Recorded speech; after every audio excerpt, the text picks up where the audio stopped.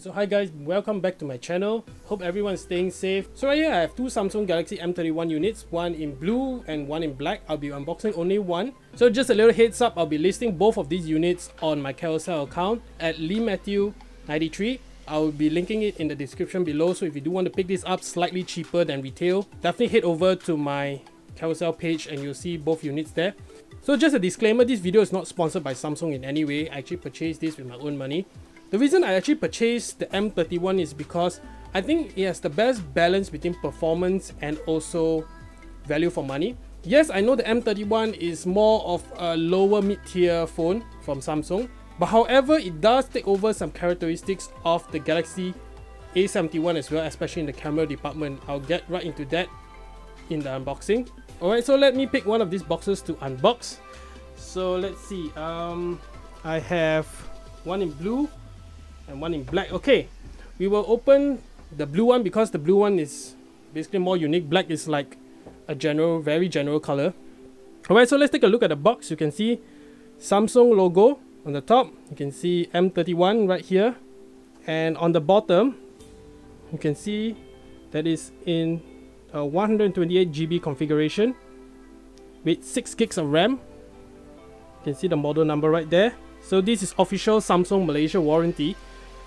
On the left hand side, you can see Samsung Galaxy M31. On the right, basically, you can get your warranty registered online.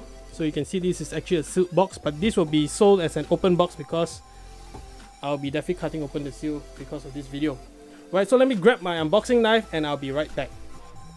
So let me cut the seal. There's one seal at the bottom and one on top.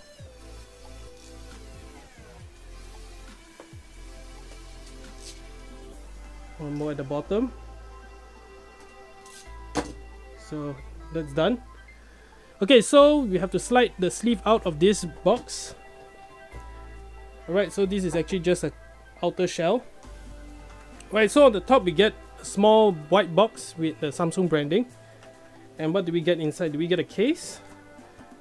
I don't think so. Okay, so we don't get a case with this device. That's kind of unique.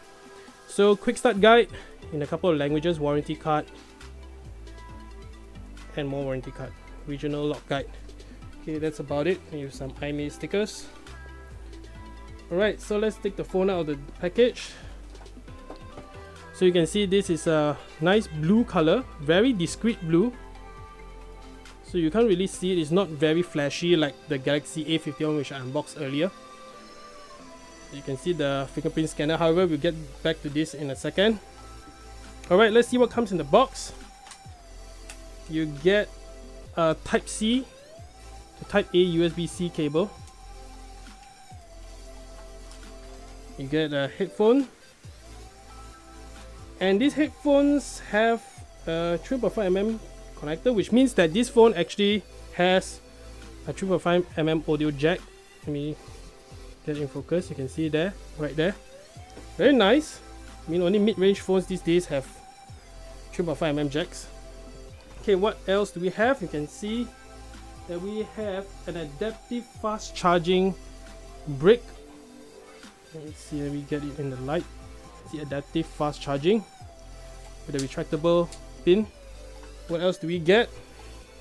We get a SIM ejector tool right here. I'm not going to take that out. We don't have a case, so sadly we don't have a case. You're on your own if you want to get a case for this device. So you can see Samsung Galaxy M31 Infinity U display. So this is not a punch out, but it's a small little cutout, a notch display.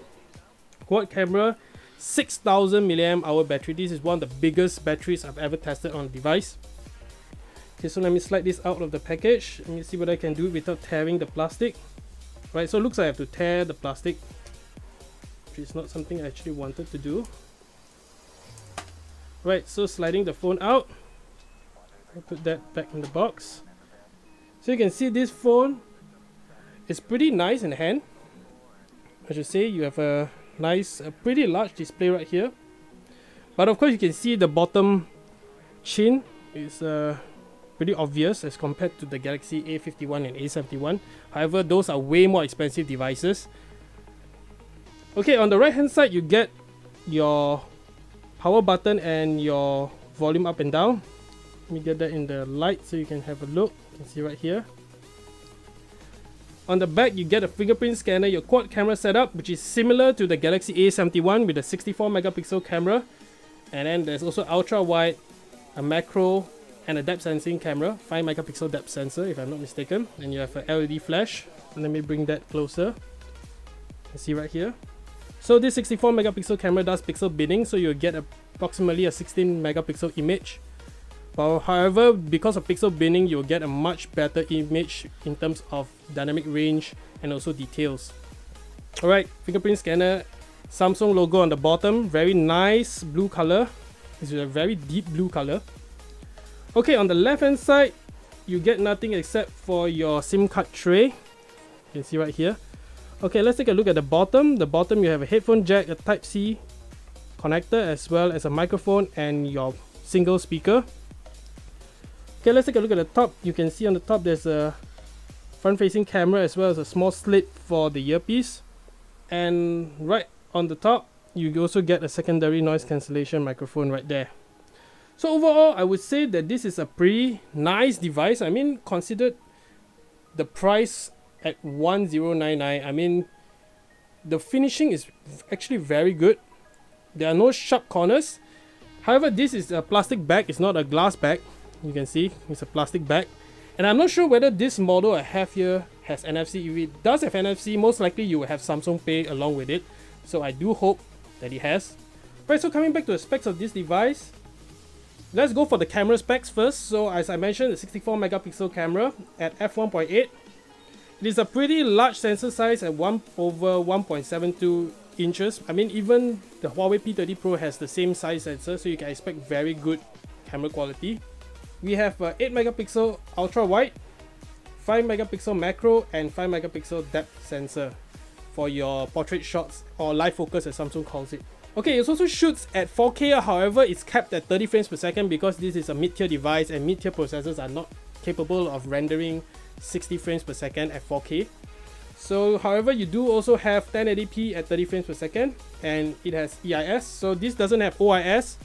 Okay, on the front, you have a 32 megapixel f2.0 camera with HDR as well, and surprisingly it has 4K recording at 30 frames per second. I'm actually very impressed because you don't really see that in mid-tier phones. I mean, 4K is usually reserved for the higher end devices like the Galaxy S series or the Note series. Okay, what else do we have here? We have Bluetooth 5.0. I mean, not 5.1 but 5.0, which is actually considered very good for this price range. Okay, so in terms of the processor, it is running on the Exynos 9611 at 10 nanometer. I mean, it's not the most battery efficient or the latest and greatest processor, but it will get the job done. In fact, if I'm not mistaken, it's the same processor as the A51 or the A71. I think it's the A51 if I'm not mistaken. And considering the price, this is way cheaper and it has the best of the A71 and the A51. We are running Android 10 with a One UI 2.0, which is similar to the Galaxy S series, the S20 series, which is the latest from Samsung.